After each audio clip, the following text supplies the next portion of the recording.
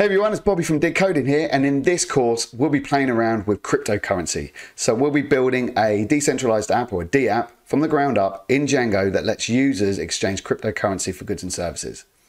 So think of it as an e-commerce app, but instead of using US dollars, we're using crypto.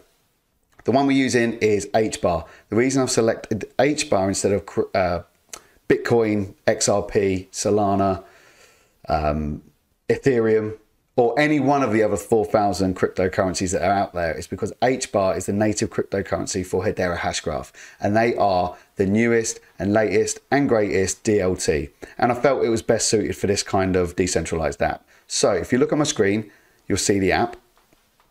It's a homepage here. It allows somebody to sign in or sign up. So we'll quickly sign up. We'll go bobby@diddemo.com. Fred1, and show password, make sure it's correct. Happy days. Bobby and Stearman will go 1 High Street, Bedford, Cams, CV6 2NH, all random, and then we'll click sign up.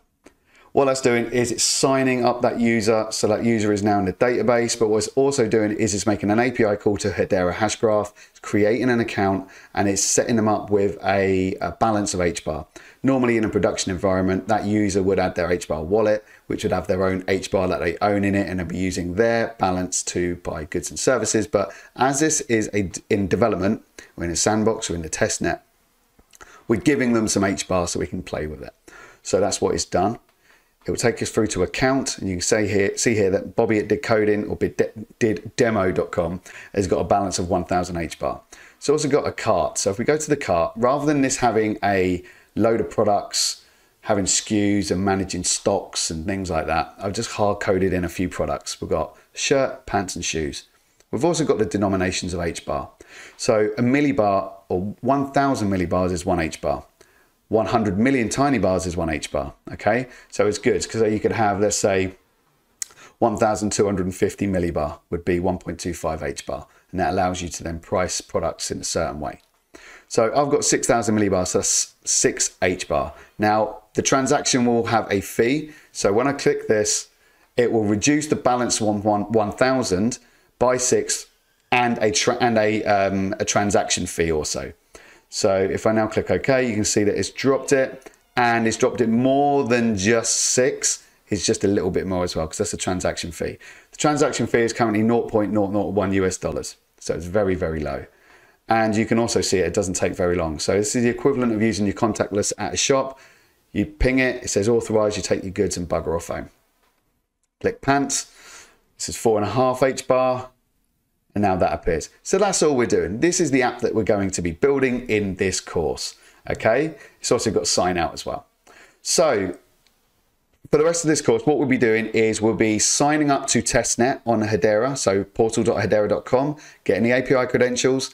We'll be setting up our machine. So environment variables and such. We'll be using Django to build a backend. We'll be using HTML, CSS, and JavaScript to do the front end.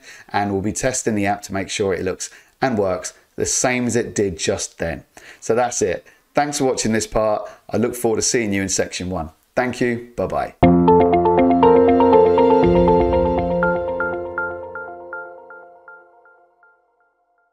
Hey, and welcome to the first section in this tutorial. In this section, we'll have a deeper dive on Hedera Hashgraph. So we'll understand a little bit more about who they are and what they do. We'll also be visiting their portal and creating a profile for their testnet, and activating some API keys. So their testnet can be looked at as a sandbox or a development environment, because we are doing this tutorial in development. If we were to move it to production, we would use their mainnet. Okay, so if we look at my screen now, it opens straight up on hedera.com. I've also got portal.hedera.com as well, because we'll be using that shortly. But we'll just fly through their website so we can have a better understanding of why I've used Hedera Hashgraph opposed to any other public ledger for this tutorial. I really do believe in their technology. So I'll read through this in a second, but this is what I find fascinating actually. So Hedera Hashgraph, this is the reason why I've used them in this tutorial. It's because it's the 3rd generation public ledger. Everything previous to Hedera Hashgraph will be classed as either generation 1 or generation 2.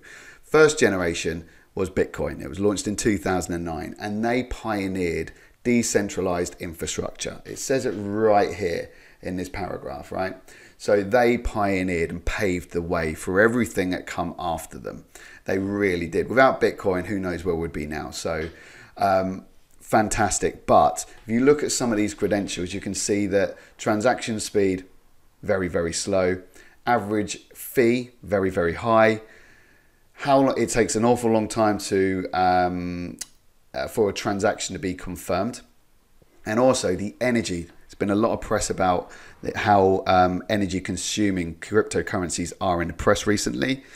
And you can see here that 885 kilowatt hours energy used per transaction. It's an awful lot, right? It's because of all of the computing power it takes to actually make a transaction reach confirmation. Okay, so that's generation 1. It then says here that Ethereum would be classed as 2nd generation, brought programmability. Okay, so vast improvements, a lot more transactions per second. The cost has dropped a little bit. The speed has improved and the energy has improved. Okay, so you know, as things have moved along from 2009, things have got better. However, if you look at 3rd generation, now these would both be blockchain technologies. Now Hedera is Hedera Hashgraph. It's a hash graph technology. It's a very, very different public ledger. It works very differently. We won't go through the ins and outs of the technology, but I do believe in it. I think it's fantastic. And the numbers speak for themselves. Transactions per second, 10,000. So huge, huge improvement.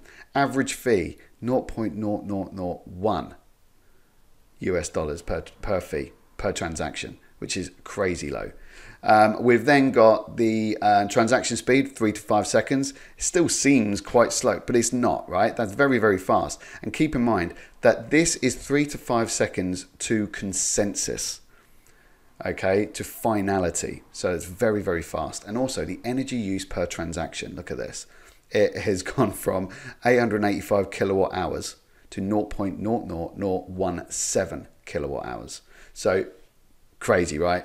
So that's why I'm using Hedera Hashgraph in this tutorial. It's you know, it's a technology that is far ahead of everything else in the public ledger sector. So there we have it, Hedera Hashgraph. It's owned, or Hedera is owned and governed by the world's leading organizations. So these guys own and run, currently own and run Hedera. We've got Google, massive names, IBM, LG, all EDF. All of these companies currently own and govern Hedera. Okay, so Hedera is the most used enterprise-grade public network for you to make your digital world exactly as it should be yours. Hbar is the native energy-efficient cryptocurrency of Hedera that powers the decentralized economy. Whether you're a startup or enterprise, a creator or consumer, Hedera goes beyond blockchain for developers to create the next era of fast, fair, and secure applications. There we have it. That's why I'm using Hedera Hashgraph in this tutorial. Let's move on to creating a profile. So, portal.hedera.com, register. You will need to register an account here to get the API credentials. So I'm going to use bobby@diddemo.com. I'm going to have my password in here.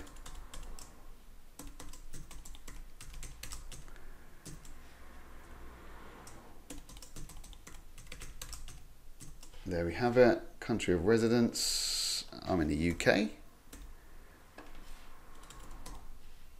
United Emirates, no, it's not that.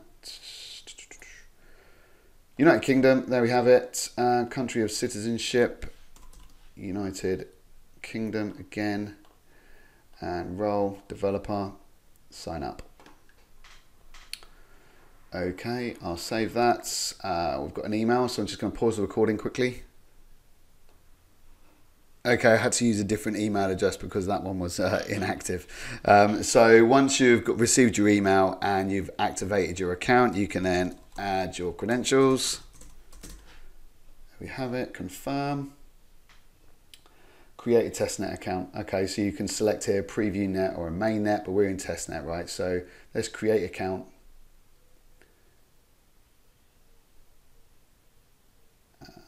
Okay, that's going to take a second. Wonderful. Okay, so it's come up with an account ID, a public key, and a private key. Okay, so we will be coming back here and visiting portal.hedera.com in another section when we're saving these credentials to our environment variables. Okay, so that is the end of this section.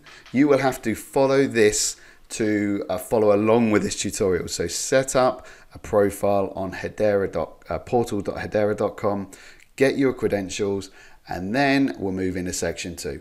Thank you very much.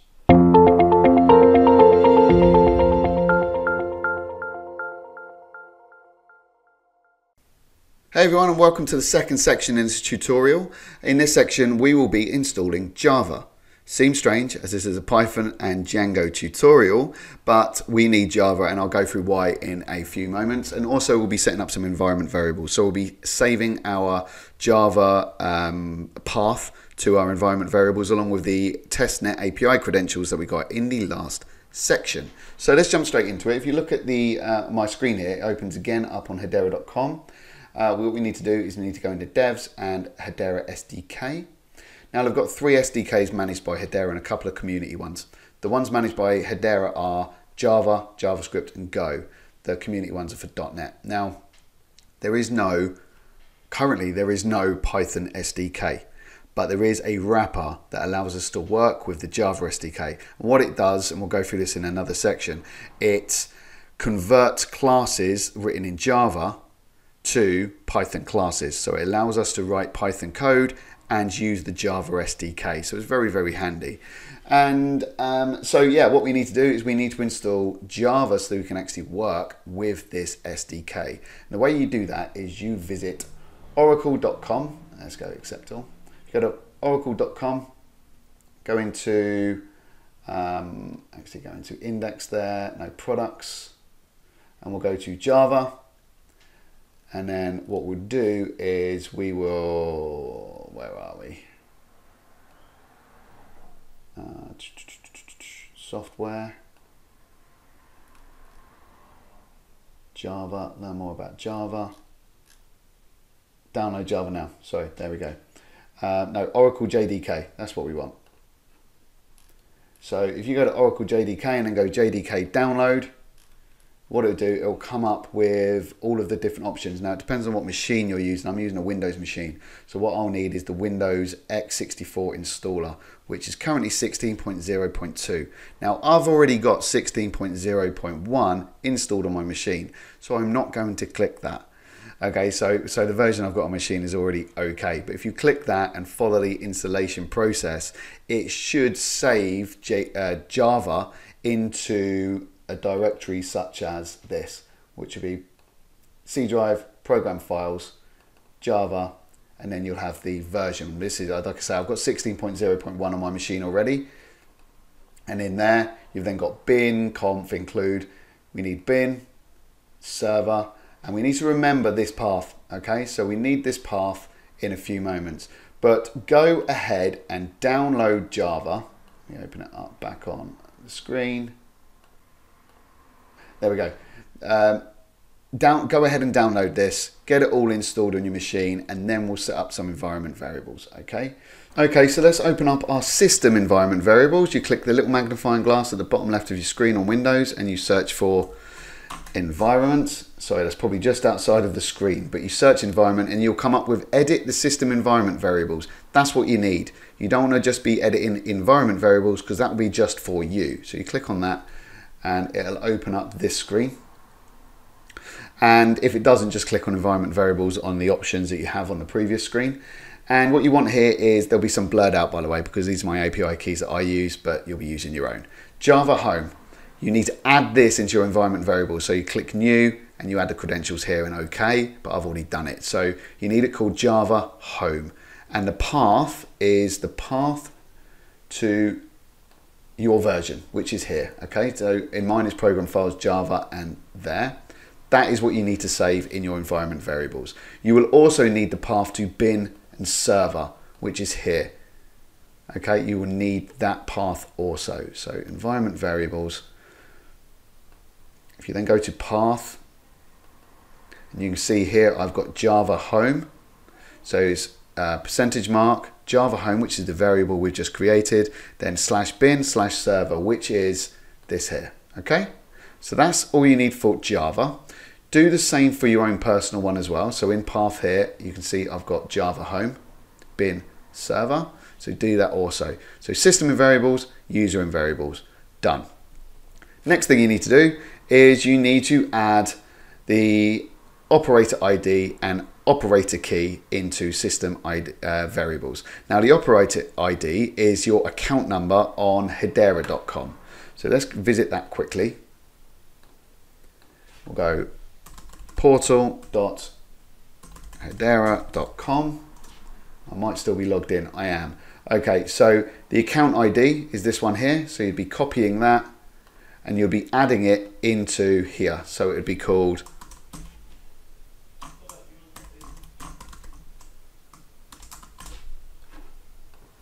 and then you will be saving it here. And oh, I've copied the wrong bit. Copy and paste, and then you click OK. Okay, but I've already done that, so you don't need to do that.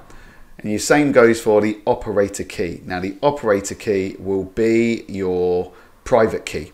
Okay, so get that in there, call it operator key and save, and that's it. That's all we need to do. We have downloaded Java. We've also added all of the credentials into our environment variables. So we are now good to go. So in the next section, we will start building the back end of our app. Thanks for watching. See you in a couple of seconds in section 3. Bye-bye.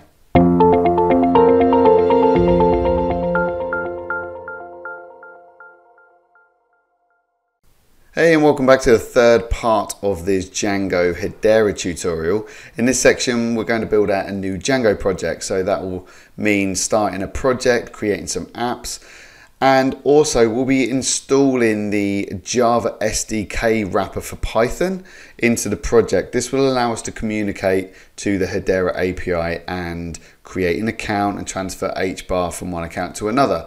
So we'll be building some models and some views and what have you. So let's jump straight into it. If you look at my screen, it opens straight up on a CMD. So because I've got a virtual environment wrapper installed on my machine, I can just use a command make virtual env. So we need to create a virtual environment for this new project, and we'll call this Hedera Django demo.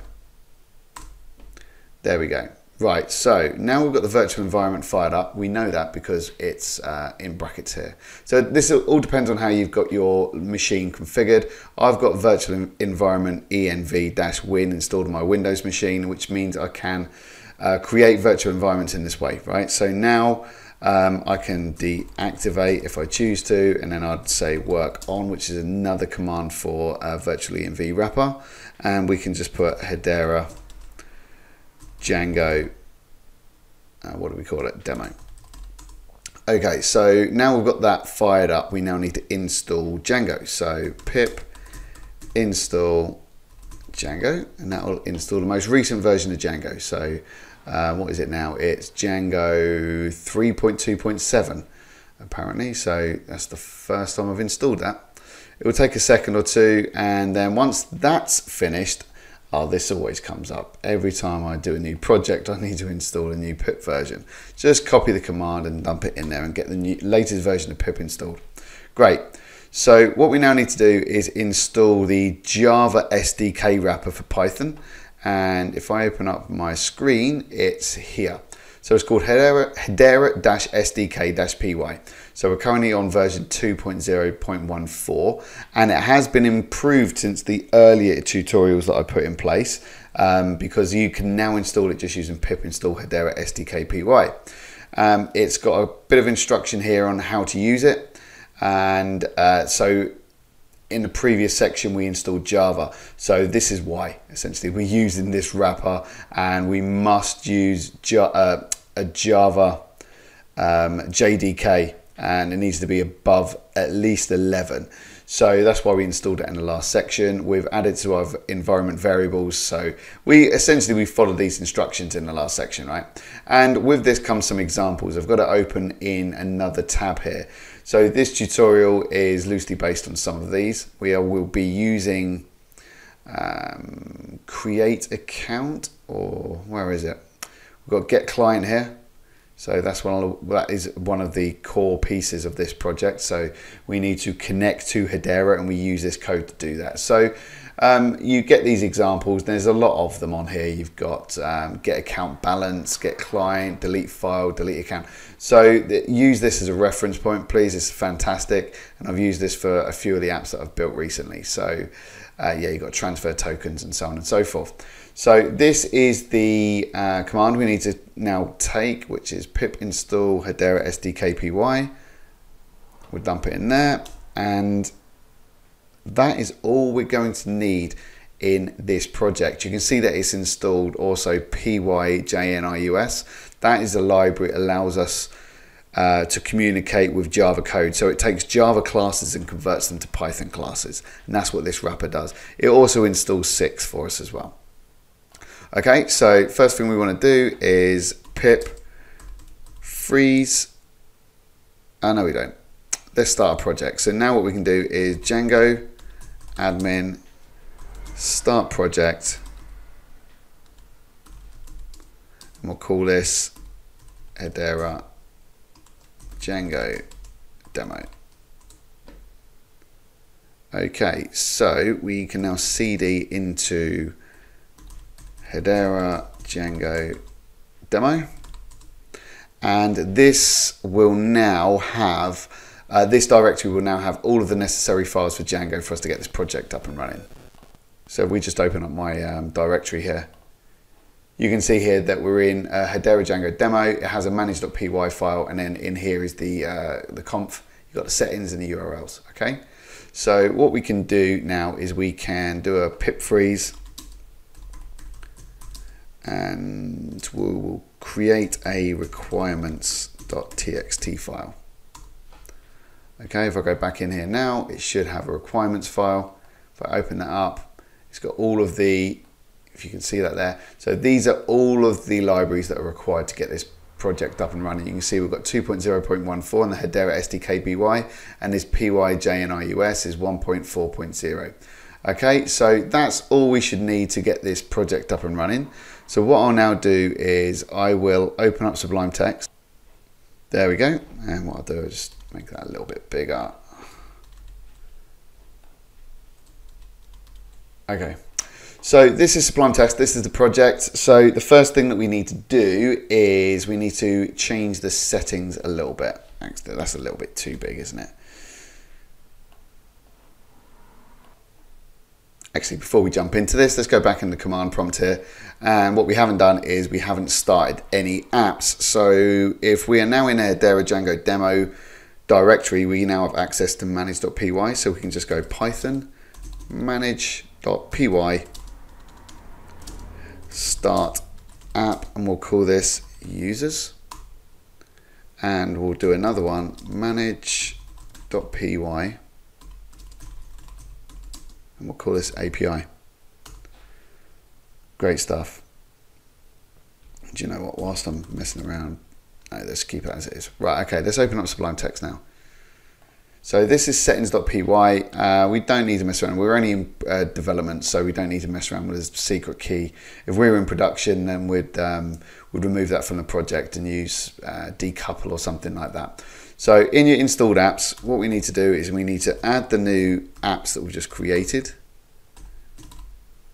API, so you can see here we've got API here, and we've got users there. Okay. Then what we want, no changes here. Templates, we won't bother with the changes there. Database can just stay as the SQLite 3. Or no, none of those. And we can just change this to GB because I'm in the UK. UTC static, right, yeah. So Because this app, as in the intro, has logos and loading up some JavaScript and CSS, we need to do something with the statics, URLs, static files. And to save me typing it all out, I'm just going to copy it from my other screen here. I've done this 101 times before in other projects and it just gets a little bit repetitive. So what we need is static files dirs, and we've got os path.join. That's one thing I need to do. I need to import OS, which is operating system, right? Because we're accessing it here. So static files dirs os.path.join base directory static and media. This is just the configuration we need to access static and media files in this project. We technically don't need media because we're not saving any images, but we'll have it in there for giggles. Save that. Let's go to URLs. So what we need to do is we need to add include to this first import, because we'll be using that for the URL patterns in a sec.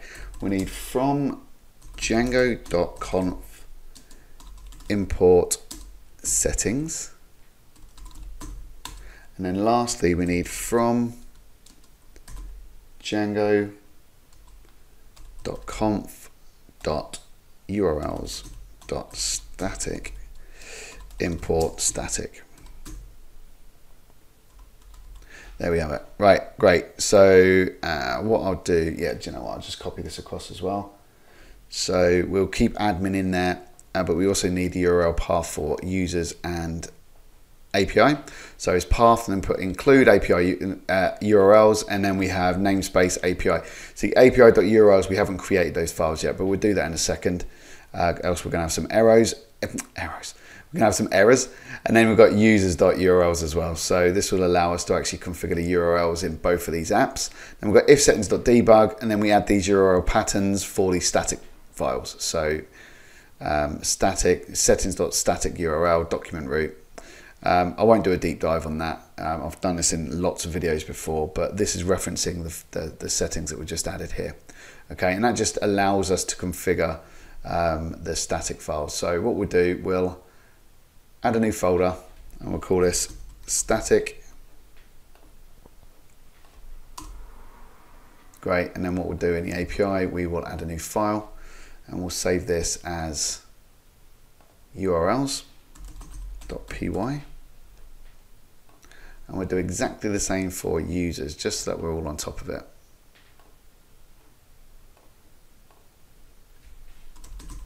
.py. Great.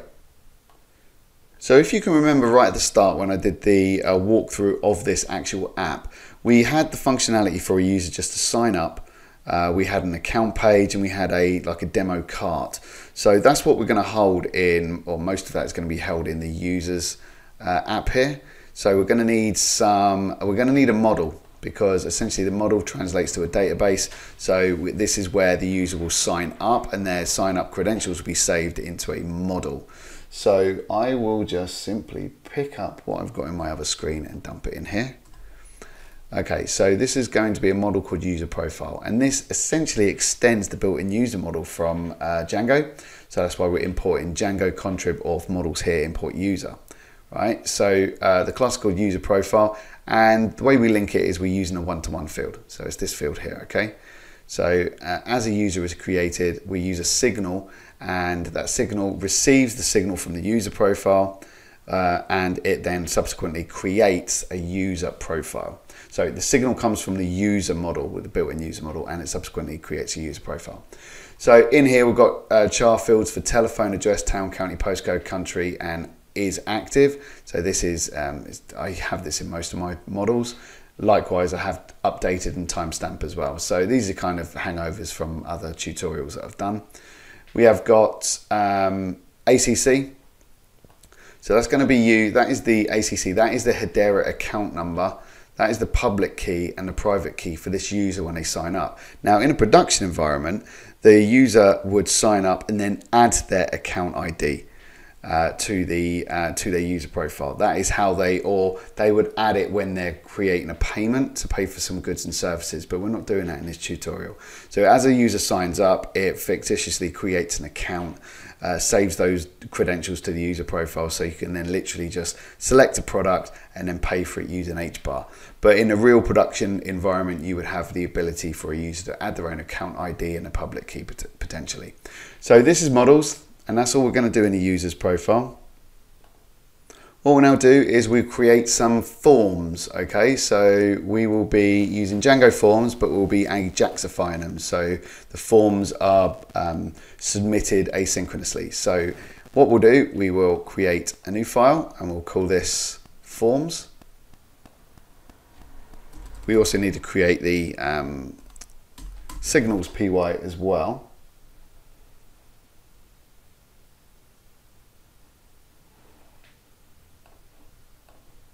Actually, looking at this, looking at my other screen here, it looks like we're actually not using the signals. So we'll be doing a lot of this in the front end. And the reason we're not using signals is because we're creating an Hedera account using the a function view, function-based view. So we're not going to create the user profile until the Hedera account has been produced. That's why. So we're not using signals at all. So forms, copy and paste across. Right. Okay. So. Oh, I do apologise. There we go. Right, okay, so if you can see this, we're using the built-in forms, so the auth forms with Django. So this does a lot of the heavy lifting. So we're using a user creation form and authentication form. So you get a lot of the hard work is done by Django for this. So you can see here the user form here that we've got, class user form, we're pulling in user creation form, which is this. And we've got first name, last name, username, password 1 and password 2. So these are fields that are in the built-in user model.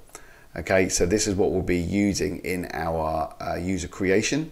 But because in the demo, if you remember in the first part of this tutorial, we were actually asking for a bit more information, such as telephone, address, town, county, postcode. We, sorry, that's another code that's not needed. We need two forms. So we've got a user creation form here, and we've got a user profile form, which is just a standard model form here. And the combination of the two will allow us to sign up a user. So in this model form, we're just pulling in telephone, address, town, county. And it's just forms char field. You can see here that I'm trying with the max length 15 here in 100. I'm matching those across to the models that I've just created. So telephone, telephone here is max length 15, max length 100 on address. Okay, so that's all I'm trying to do on the form there. Next, you've got the auth form, which inherits from the authentication form, and that's just taking in username and password, and that's how we're signing in the user. So they're the three forms that we're using in this project: user form, user profile form, and auth form. Now this code will be on GitHub, so I'm walking you through this, but by all means have a little delve in my GitHub repository. Link will be in the description below, and you can see the code there and have a tinker at will. So that is the forms.py file. Let's create some URLs. So let's go in here and just copy that across. Okay, so we're bringing in path, and we're bringing in URL, and we're also importing all of the views that we haven't actually created yet, so there's no problem. But we will be creating function-based views for sign in, sign up, and sign out, and we'll also be creating a template view called account view in the views.py file. Okay, so these are the four URLs that we're using for users. So we've got a sign in, a sign up, a sign out, and then it's kind of an authenticated user homepage, which in this case would be called account. So it would be /account.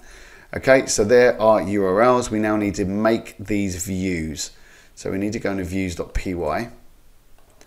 And again, let's just copy this across. The reason I'm doing this is because if you watched any of my videos in the past, you can see my typing is terrible at best.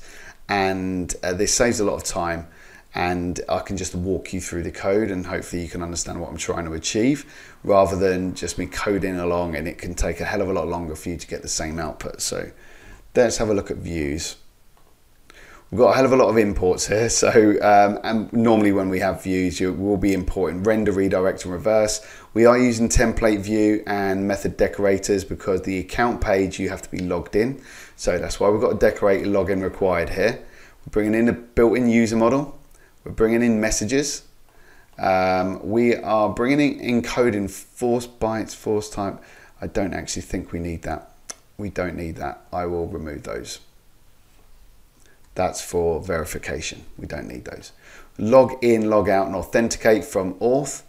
We've got make password, which is something that we're going to do as we're signing somebody up. We've got the HTTP response, JSON response, and then settings, and also import JSON. Do I need that? I don't think I actually need that now. No, I don't. Right, okay, that's unnecessary. So I was jigging around with this project before I actually put the the screen share on. So mix-ins, we've got form errors and we've got redirect params. We'll create that file in a second. Actually, we'll create it now, but we'll add the code in a second. So save as, and this will be mixins.py. Back to views. And then we've got forms. They're the forms we just created. API, we're going to create those in a few moments. And then we've got the model invoicing, which we haven't created yet. So at the start of this views py file, we've got a variable called results and a message. The reason I have this at the top is because we're referencing this in AJAX calls. So if there is an error in the call, then it defaults to a result message of error and a message saying something went wrong. Okay, so they're kind of they're variables that we're calling throughout this view. We've then got a function-based view, so sign up, sign in, sign out, and then this is the class-based view for account view. So let's jump straight into it. So sign up. So if a user is already authenticated, it redirects that user to account, right? So that's just a couple of lines of code to make sure that users can't go to sign up if they're already signed up. We then instantiate two forms. So one of them is uForm and one is user profile form. They're the two forms that I was talking about a few moments ago. So that is the user form here that uses the user creation form and the user profile form. Okay, so we're instantiating there, and then we've got an if request is AJAX. So we're AJAXifying these form requests. So we're submitting them on the front end using jQuery. We're processing the submission using Django. That's how we're doing it. And that way it's asynchronous, so nothing needs to reload on the page. So if request is AJAX, then what we do, we get the data from the request for the form, and same again for user profile. So uForm and UPForm now all of the data has been added to them. So if the forms are valid, so if the uForm is valid and UPForm is valid, then we save the user form. So because we're using the user creation form in forms, because we're using this, all you need to do is save the form. You don't need to do anything fancy pants. Just save the form and that will create a user, right? So commit equals false. So right, user profile, if we save and commit equals false, we can then add the user that we've just created to the user profile. Because it's a one-to-one, it has to have the user added to the user field on the user profile. We then save. That's instead of using signals. We've then got user is active true. User.email equals user.username. That's because the username in this instance is actually an email. That's just an easy way of getting around it. It's probably not an effective way in a production environment, but that's what I'm doing in this app. And then we save the user. So these few lines of code here, they're creating a user profile, linking the two and saving them. We then call a class here that we haven't created. So we're calling this class to create a Hedera client. We'll be doing that in a few seconds. And then we've got, so the result is success, and we post a message saying your profile is now active. If there is an error, then we're calling a class called form errors, which we haven't created yet. That will be in mixins. So the idea of that is it will be producing a message bespoke to the type of error that's occurred in the form, but I'll go through that in a second. We'll then create a dictionary called data, post the result and the message as keywords, and we then return a JSON response and pass through data. If it isn't AJAX, then we make a context dictionary, we pass through the empty form, and then we render sign up HTML, which we haven't created. We'll do that in the next section. Sign in. So that's the signing up. That is the process of a user signing up, okay? We then got the sign in view. So signing in, slightly different. Well, actually no different here at all. So if somebody's already authenticated, somebody tries to visit sign in, it just redirects them to account. We instantiate the auth form. Again, if request is AJAX, we get the form and we add the data from the request.post. If the form is valid, then what we do, we clean the data, which is the username and the password, and we authenticate them. So the user equals authenticate. So this is a built-in method that Django has that allows us to post request, the username and the password. If user is not none, so if the user is fine and dandy after this, then we log in the user. So we authenticate the user. So this is what logs them in. We post the message, you are now logged in, and a result to success. This will be posted back to the JavaScript or the jQuery call that we make, the AJAX call that we make. And it depends on whether the result is success or error. We will post this message and redirect the user to the account page. If there's an error, we call form errors again and post this form. Okay, same again for data, and same again as if it's not AJAX or if it's a GET request, we post the form. Happy days. Sign out. Okay, so this we just call the method logout that becomes built into Django, and that will sign out the user that is currently authenticated and redirect them to sign in. Okay, so they are the three views we're using to sign a user up, to sign them in, to sign them out. Lastly, we've got the accounts view. So this is the accounts page when you've redirected, when you're authenticated. We're using a method decorator and we're adding login required. So this means that only authenticated users can view this page, which is exactly what we want, right? So the template will be called user/account, which we haven't built yet. And then we've got we call the get context data method. This allows us to add information to the context that is posted through or rendered to the HTML file. So we need to get the Hbar balance. So this is the balance of the user. So we'll be calling a class called Hedera data, and we'll be adding balance to the context. So there's a method called balance in that class there. And then we'll be getting the transactions. So we'll be getting the invoices model, which we haven't created yet, and adding the transactions to context. So they are the views in users, and I believe that's it actually. So we need to add some admin. So this is by adding everything to admin here, it'll allow us to view the information in the Django admin page interface. So we'll be able to log in as a super user and we'll be able to see the user profiles. Okay, so that's what that's doing there.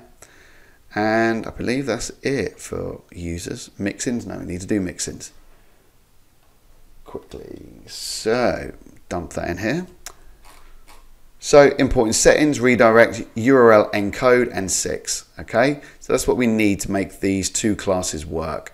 We are not using redirect params in this, actually. Or are we? Or are we? No, we're not. So we don't need that. Again, that's a hangover. Actually, it's a handy piece of code. So what this does is it's a class that I use in some of my apps. So this allows me to fire a URL and some keywords, and yeah, so some keywords and a URL to a class. And what it will do, it will use URL encode to create a parameter string that can be appended to a URL, which is really, really handy when you're using things like affiliate links, when you're using labels and things like that. So it's really, really handy, but we're not using it in this tutorial, so we'll remove it. And we will move those two. Do we actually need any of those? I don't think we do. No, we don't. Right. So we just got form errors, right? So this is a function called form errors, and this is what we use to create a string, a message, if there's an error in a form. So every time there's a form error, we call form errors, and it just creates a nice string that can be rendered to the front end so the user can see what's going on. So we have a blank string messages, and then for f in arguments that we pass it through, so the form that we pass through, we get the arguments. If So if f.errors, then message equals f.errors as text. So it keeps adding to that string, return a message. That's all we're doing in mixins there. So that's users. Next, we want API. So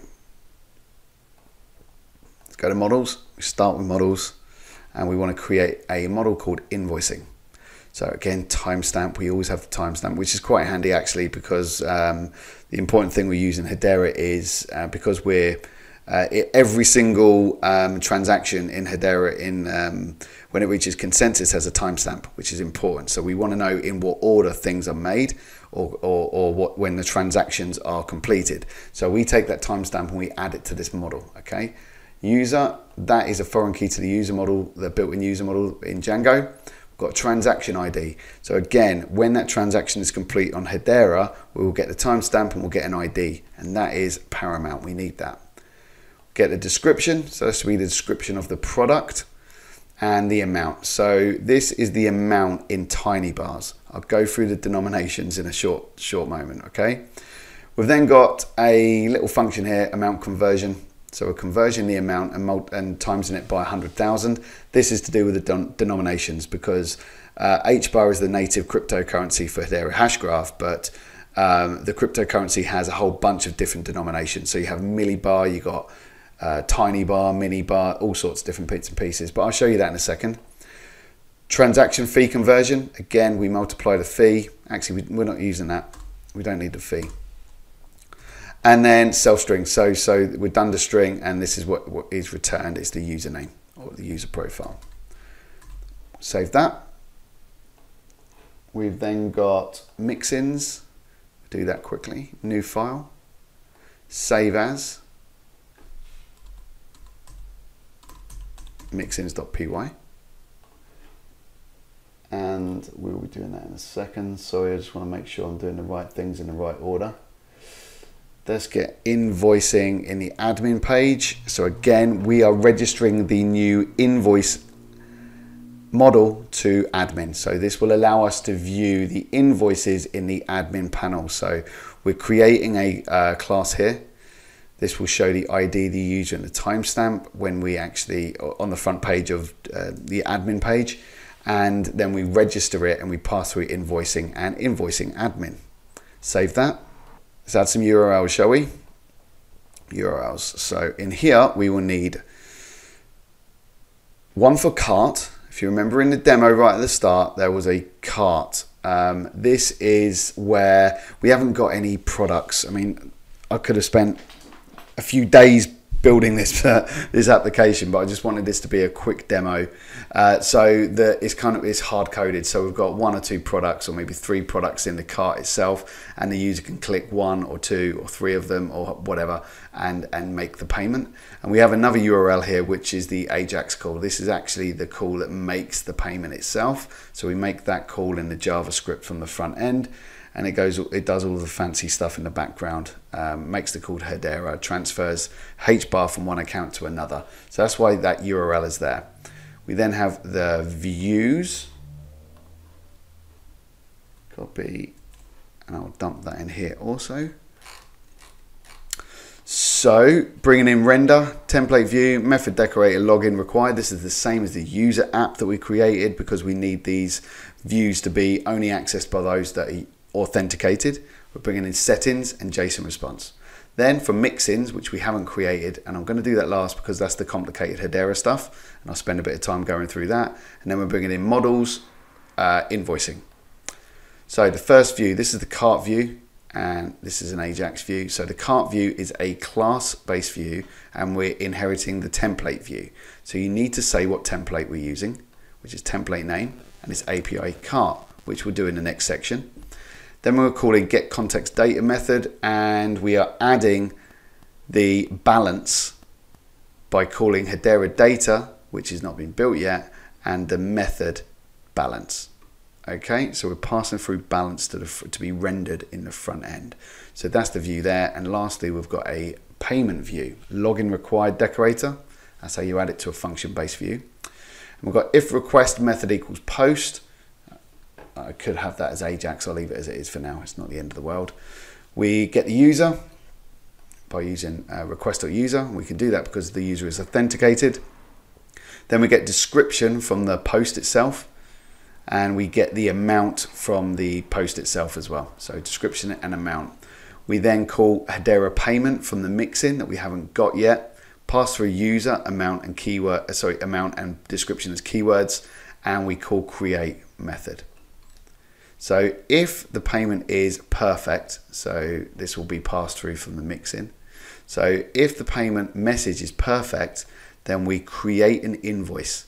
So we call invoicing, which is the model we've just created. We add user, amount. So the amount is millibar we're going to be using. So you multiply it by 100,000 to get Hbar, or is it tiny bar? I'll have to have a look at the denominations, but we multiply the amount that's being put through in the cart by 100,000 to get the denomination that we're rendering on the front end.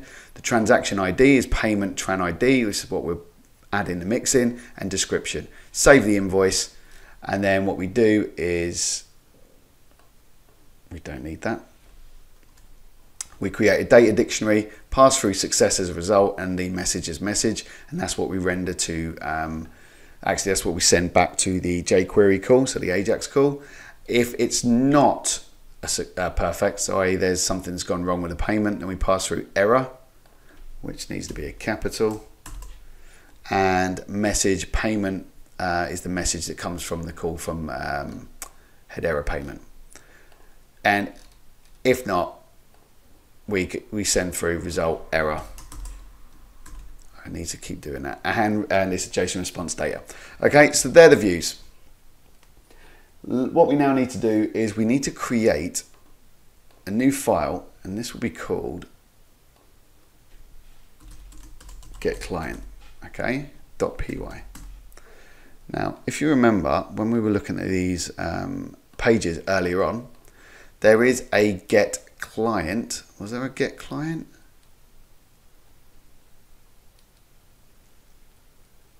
getClient, there we have it. So there we go. So in the examples, there's a getClient. So this is what I'm basing my code on. So I've just essentially just copied this and configured it for this tutorial. So that is what I'm going to add into the Sublime Text now.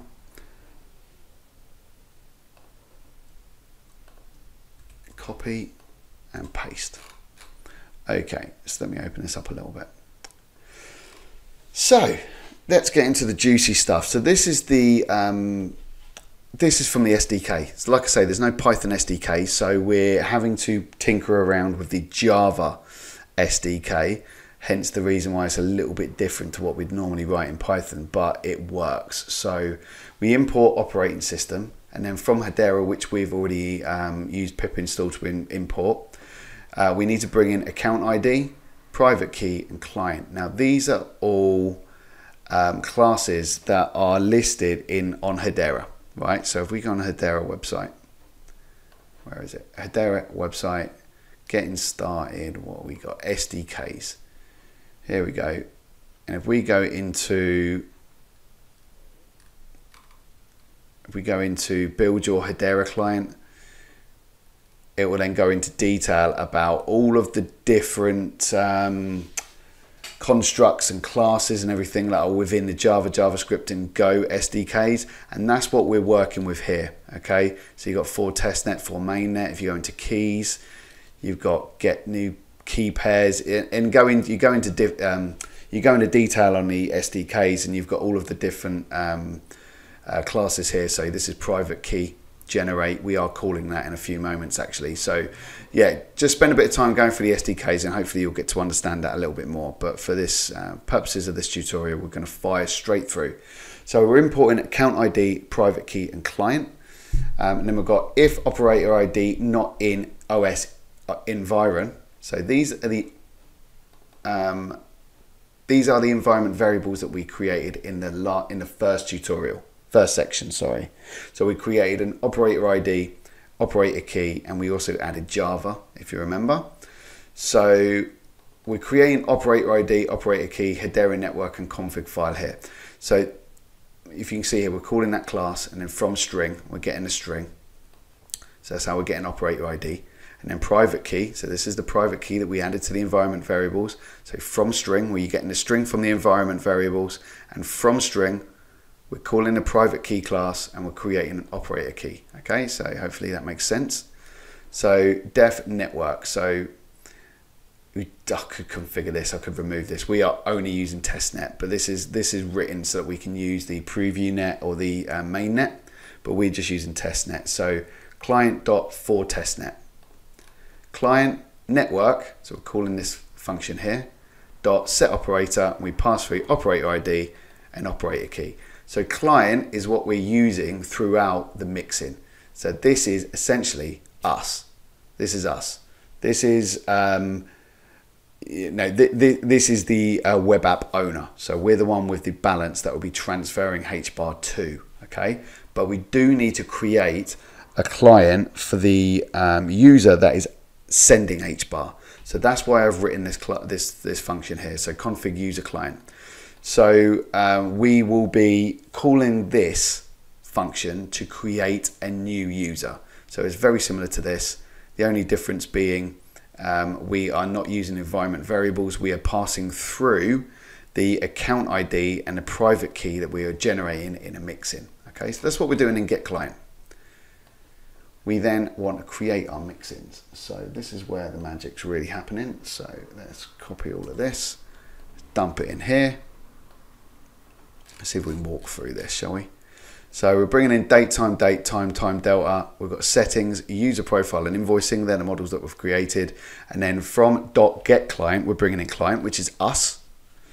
Operator ID, which is ours. Operator key, which is ours. And config user client. That's the function that will allow us to create a new user. Then from Hedera, we're bringing in Hbar, account ID. These are all classes from the SDK, okay?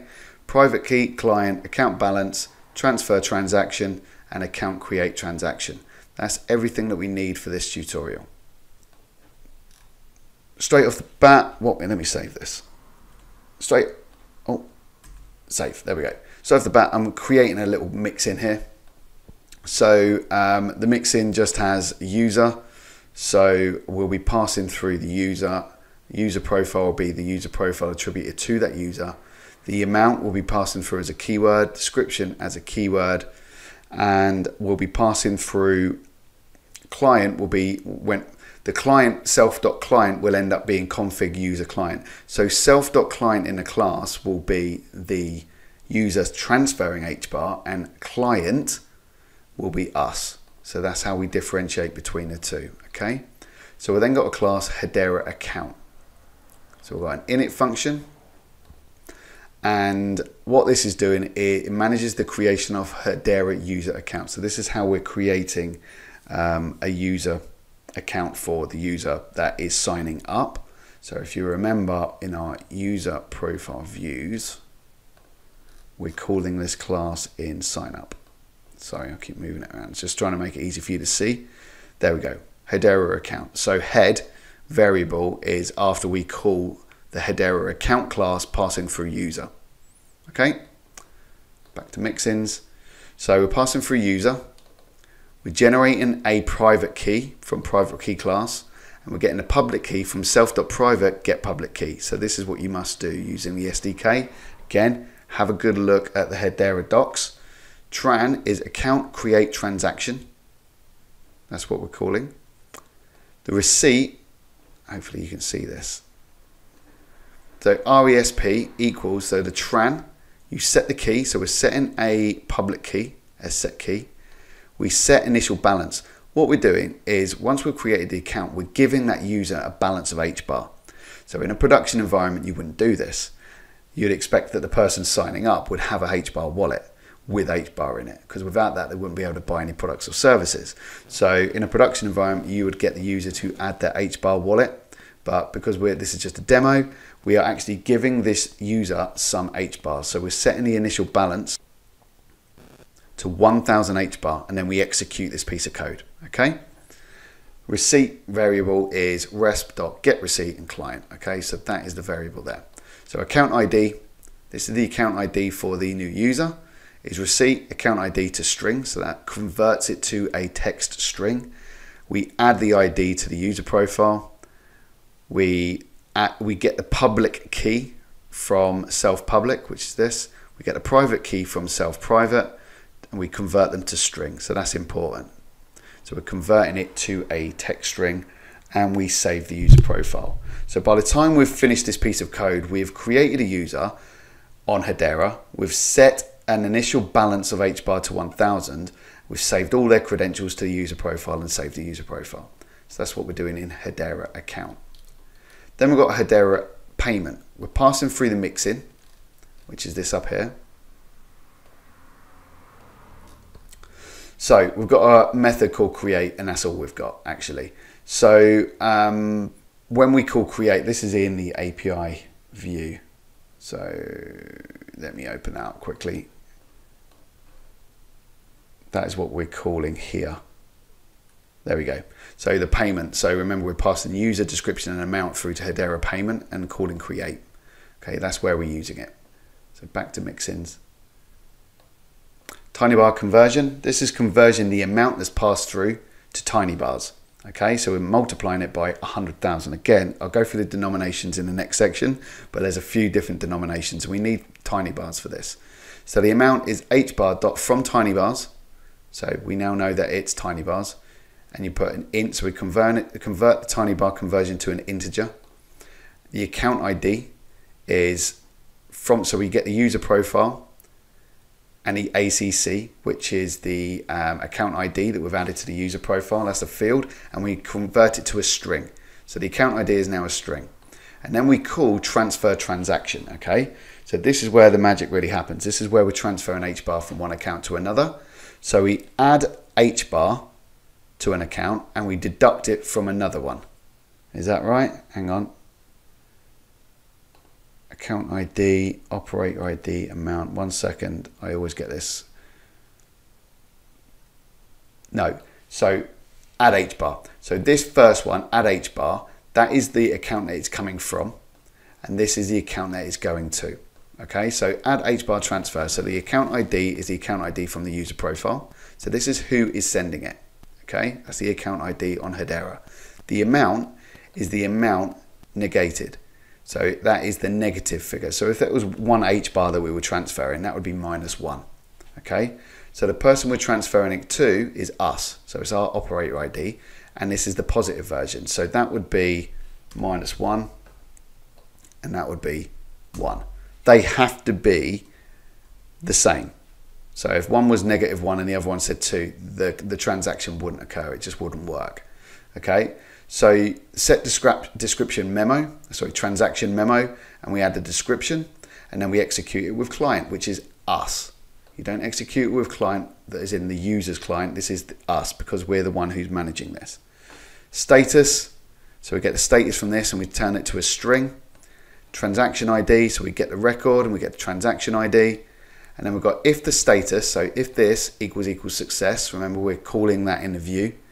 And then we said the message is now perfect, and we return message and the tran ID. Else, we put something went wrong and we send a message. Okay, so that's how we're creating the payment or transferring Hbar from one account to another. We've then got another one called Hedera data. Again, we've got the mixin that was passing through. And we've got a method called balance. So account ID, we pass through the account ID and we get the balance from them. Okay, so we get the account balance from the user. This means that when they buy a product, you can then see their new balance. So it starts off at a balance, they buy a product and it's deducted. So hopefully that is as clear as mud. So I've just gone through everything. There is nothing else to go through. So we've got models, just double checking quickly. Got models, got URLs, got views. I believe that's it. Yeah, I believe that's it. Shall we make migrations? So Python manage.py make migrations. What that will do, that will create what we got here. Can I import redirect params from users mixins? Typical. So users views, 1 sec. Let's get this. So we must have redirect params in here somewhere. So find, make sure we're not calling it elsewhere. We're not. I just removed that.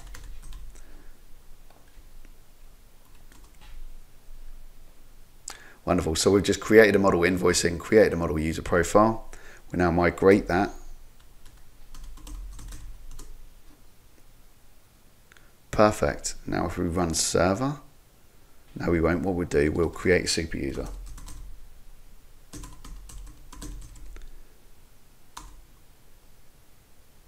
Yeah, it's called Bobby.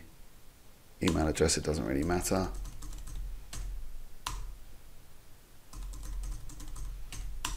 And then what we'll do, we'll go Python manage.py run server.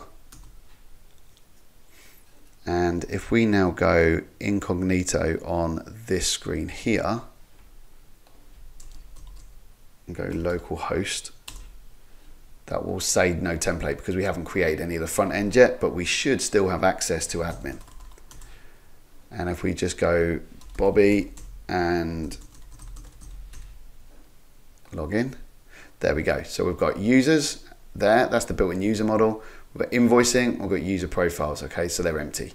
Okay, so that is it. That is the back end. We don't need to do any more to it. In the next section, we will start creating the front end of this app. So we'll be creating templates for so everything can be rendered. So if I was to log out now, you'll see that there is no template. So I haven't got a user sign in. So we'll be creating all of those templates. We'll be creating some CSS and we'll be writing the JavaScript. So see you in the next section. Thank you. Bye.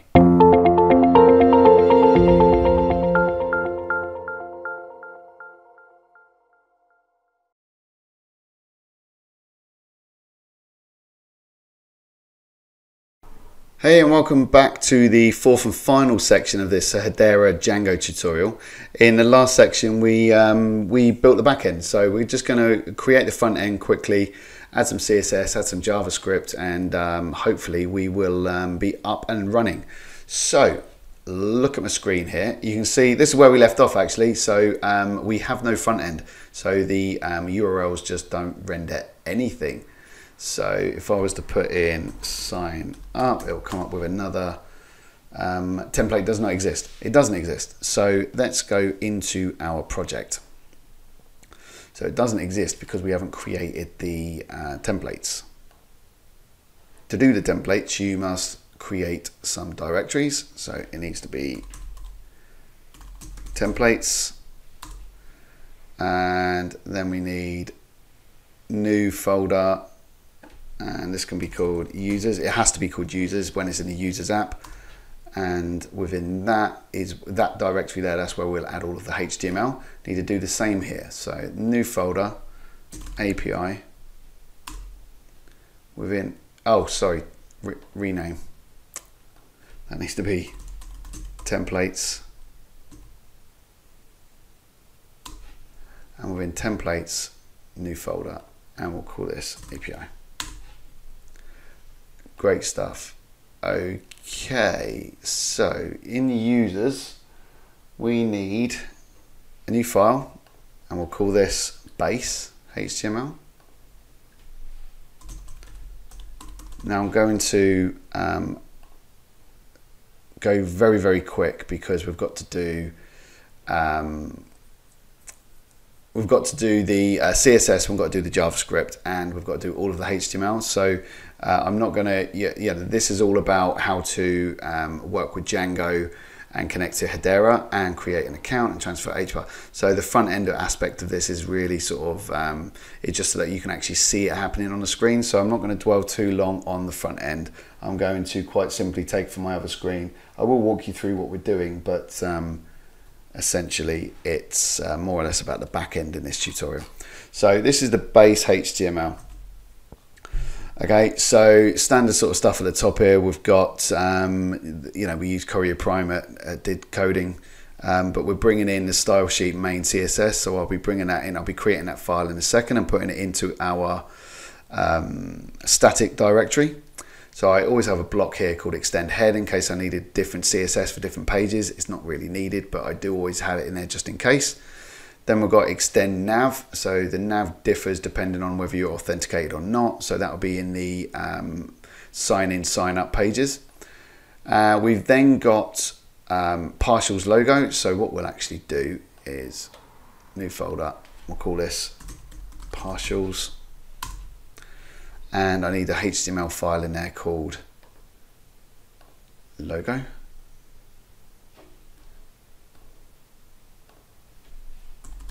.html. And what I'll do is I will just take that and paste it in there. So all it's doing is got a href taking us back to account, but this is important. So I need a directory called branding and a logo called did logo gif. So I've got all of this and I'll dump it in a static file, but this is what will be rendered into the front end. This is the logo that just sort of gets typed out when you're on the app. If you remember in the first section of this tutorial, that's the logo. So we're now importing that, that will work. And then this is the content block. So that's where all of the magic will happen in the individual HTML files. Then at the bottom here, we're bringing in jQuery. So that's a most recent version of that. Then we've got extend foot, and then at the bottom here we've got main.js. So this will be our JavaScript file that we'll write in a few moments. So that's the base HTML. So we now go new file, save as, and we'll call this sign up.html.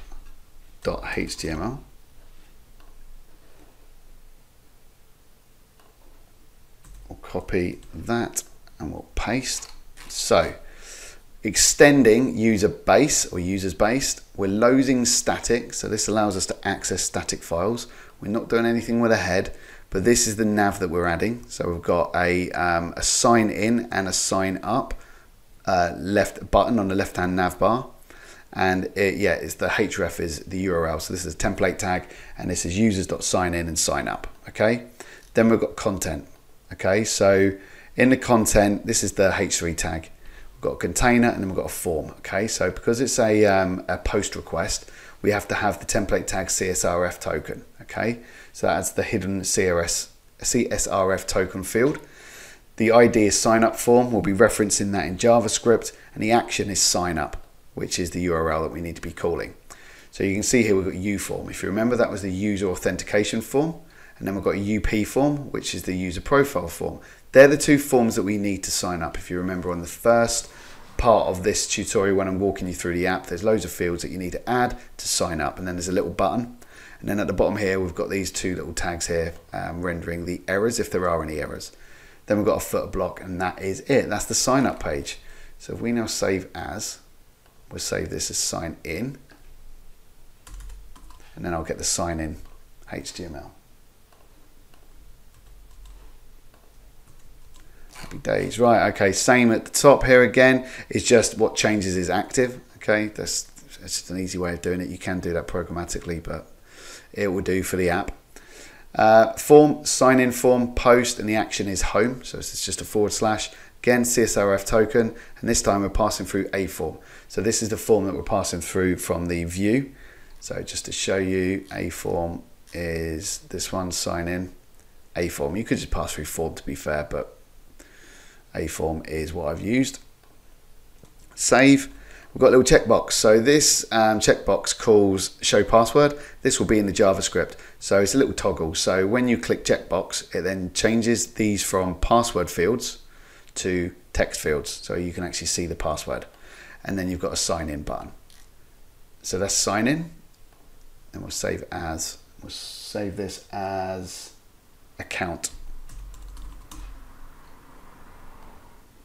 Then we'll get my account code, a copy, and there we go. Okay, so same again, it's just on this one because we're authenticated. We've now got a user account, we've got a demo cart, and we've got a sign out button. Okay, so that's why the nav bar is always added into a block. So it's different for each of the pages. This container is slightly different, so we're using a table. So the table will show a bit of user information, and then it'll have the balance. So it'll show you what Hbar. So when we first sign up, that should be 1,000 Hbar. Okay, and as we buy products, that will drop. And as we buy products, if there is a transaction that appears in the invoice table, it will show the transaction. Okay, so if I buy a pair of shoes, it will show up here, and the balance will be lower. So that's why we've got if transaction. So if we're passing through transactions in the context, this table will show. And then for each in transactions, we show the ID, which is hidden. That's a bit of gobbledygook, but it's important to have the transaction ID, and that's what's saved in the database. hold on, hidden ID. Oh, right, okay, then this is the ID. So, so tran.id, so my bad, sorry. Tran ID is the ID of the invoice. Okay, so that's the invoice ID in the database. Tran ID here, so tran.tran ID, that's the Hedera Tran ID. So that is being rendered on the front end, my bad. We've then got the timestamp and we rendered just the date, but you can have date from the timestamp. So it can actually be the time that it happened. Got description, and then you got amount, and then it says tiny bar, okay? And end for, end if, and then it's the closing off of the block. That is all we'll need in users, I believe. Yes, it is, and then we need the same again in here. So let's save as. We'll save this in. I'll call this cart. I'll just take it from a cart, copy, paste. Happy days. Okay. Nav changes slightly because this is now active. So again, manual way of doing it, but you can do that programmatically. It's up to you. And this is the balance of your demo Hedera Hashgraph wallet. So this is the page that shows you the different products. So the products that we've got is a shirt, pants, and shoes. So 6,000 millibar. So I did talk about the denominations. So 1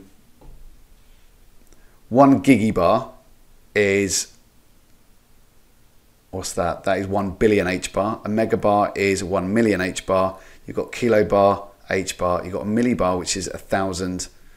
Sorry, there's 1,000 millibars in 1 Hbar. Then you've got a microbar, which is 1 million microbars in 1 Hbar, and so on and so forth, right? Okay, so they're the denominations. So we're charging 6,000 millibar. So that would be 6 Hbar. Okay, in the current market, I think it's 22 GBP, so about 30 cents. So they're cheap. That's a cheap pair of, that's a cheap shirt, cheap pants, cheap shoes, right? Okay, but they're the buttons.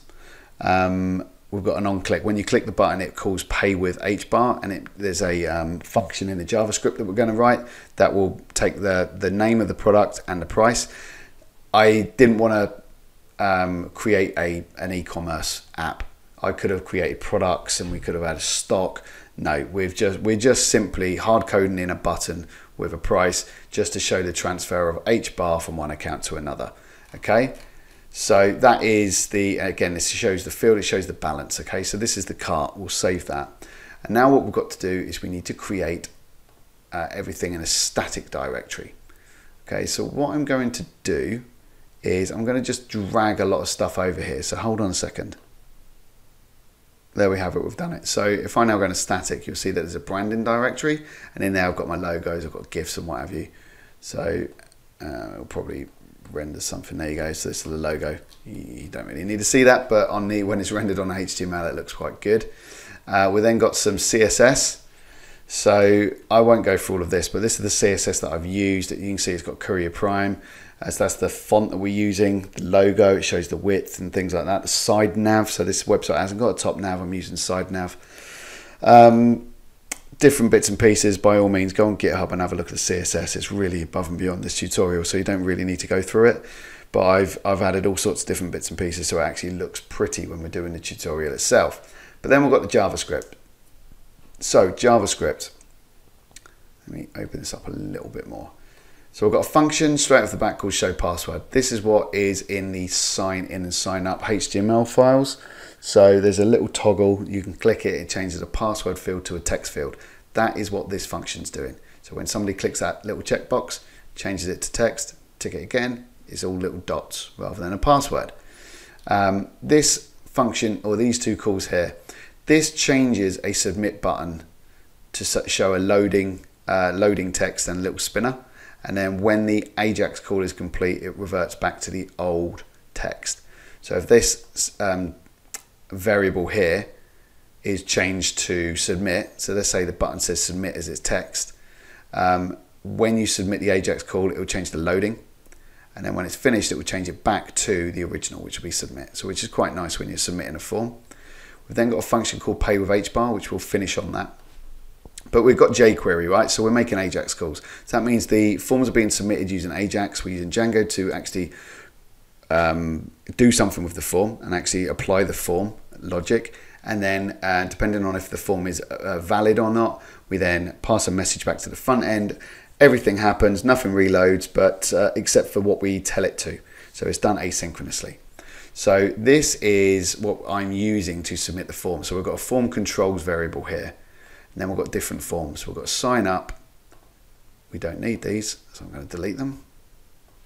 We don't need those. I had them, that's a hangover. It was a bit over the top. So actually, before I go into this, what we've got at the bottom here is this function here is so that we can get the CSRF token and add it to the cookie. So this is straight off the Django website. So by all means, have a look. But it's needed. So if we didn't have that, the CSRF token wouldn't be applied, and then the post request just would fail. It just wouldn't work. So these instantiate the forms, and these are the forms that I'm writing here. So this is a user sign up. The form is the sign up form. So this is the ID that we called it, if you remember. And then on form submit, what we do, the first thing is the default behavior of that form is to submit the form. That's what happens in the Django form. But when you submit it, it reloads the page. It's not asynchronous. So we prevent default. So we stop that form from being submitted. That's the first thing that we do. We then call the function that adds the spinner. We get the form data, so we serialize the form data in the form, and then we make this little AJAX call. Okay, so the URL is the URL that is the action element. The method is the method on the form, so this would be / what is it called? Sign up. So it'd be / sign up. Method would be post, and the data is the serialized form data. Okay, that's what we post. Then we have a success and an error method. All right, so if the form is if the AJAX call is success, so if we run through the logic in the view and we get to the bottom and there's no errors, then this is what will happen. Okay, so we change the button back to success. We need to add something here, actually. Yeah, we do. So, and then it just applies an alert. So there'll be a little alert that pops down on the screen to say, well done, you've signed up, right? But after that, we then need to, we will need to have this logic as well, which is what I've got for both of them. So if JSON result is success, so if it worked and we pass this through a message called success, then what we do is window location assign, and then we basically redirect the user to the account page. Now that can be done in the back end. We don't necessarily need an AJAX call, but this is just force of habit. That's what I do these days. And if there's an error, then it just does a console log. So and it adds the submit button text again, and it has a console log. So that's what we're doing. AJAX call, we're signing somebody up, we're redirecting them. Same goes for sign in. Okay. No different, it's just a different form. So we sign in or sign up. Lastly, we'll finish on pay with Hbar. Okay, so the custom form submit post, that's this. So we're passing through a class called use Hbar. That's me being lazy. That's because I've got 3 buttons and I haven't changed it. That basically, if I think, yeah, so when I click one of those buttons, they'll all say loading, which isn't the end of the world, but you can change that if you were to clone this repository. Method is post, URL is payment. So this is the AJAX URL that we've got in the API. We've got data is the amount, description, we're not serializing it, we're just passing it through to the post request. And then we've got success, error, just same again, we change the code back and we do a console log. But if everything works, then this is success. So if success is passed through to the front, you'll get a message saying your payment was a success, and then you'll be redirected to account. If not, it will be, the submit will be back to the button, so it will no longer have a loading symbol, and it will have the message alert pop down, but you won't be redirected. So that is the JavaScript. There's nothing more to add there. Having a look, I think that's it. Let's have a look here. Template does not exist. Let's just fire this back up. Oh. Let's fire up the server again. You're seeing all of this because we've got Java. This is because of the Hedera SDK that we're using. So we've fired up the server again. Let's now have a look at this. Is that not working? Users.signup. Let me have a look. There we have it. So The reason it was still saying that there was no template is because I hadn't actually saved the Sublime Text, the PY files. So it's all good now. So let's have a, what have we got? We've got sign up, sign in. We shouldn't have any, well, I've got a super user sign up, but because it's email only, it won't work. So let's sign someone up. Let's go with Bobby at didcoding.com. Let's go with Fred1. Fred1. There we go. Bobby Stearman, and I'll just put 123 High Street, and then we'll just put Ely Cams, and I'll put CB6 to NH. 07 123 456 78. Let's stick a 9. Let's see if this works. Sign in. Profile is now active. Click OK. Is it redirecting? Doesn't look like it is. That's probably because the message that's posting back isn't as per the JavaScript. So let's have a look. So on the sign up, I'm passing back sucks. There we go. Spelled it wrong.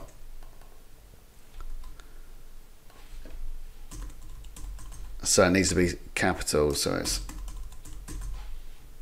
save, replace. So save, and if I now look in static, just to double check, that's the sign up, and yeah, looking for success. So that's why it didn't redirect us. So I can now go to account, which would have been redirected. Let's see what's happening here.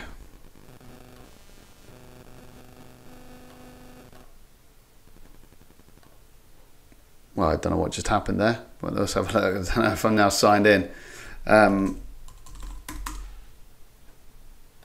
no, that doesn't like that. Sign in.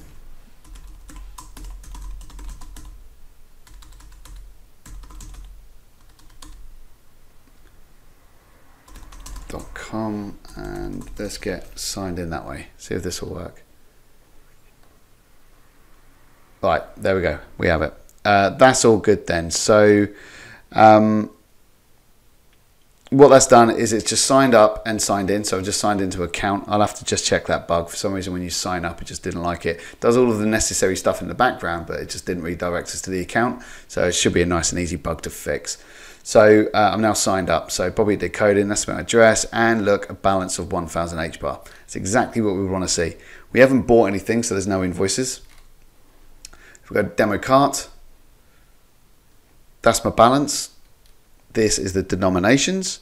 So like I said in the HTML, 1 gigabar is 1 billion Hbar, 1 megabar is 1 million, kilobar is 1,000, you've got 1 Hbar, and then you've got 1,000 millibar to 1, 1 million microbar to 1, and 1 billion, no, isn't that? That's 100 million tiny bars to 1. And that, I believe that is correct. I did double check that. So these are the three buttons that we went through in the very first walkthrough. As I click one, they will all run through. I haven't changed the JavaScript, but let's go with a shirt. Okay, so we can order a shirt. Your payment was a success. There we have it. So that's the transaction ID. You can see now that the Hbar has gone down. Okay. So it's gone down by, what's that, about 6, just more than 6, because there was obviously a transaction fee there as well.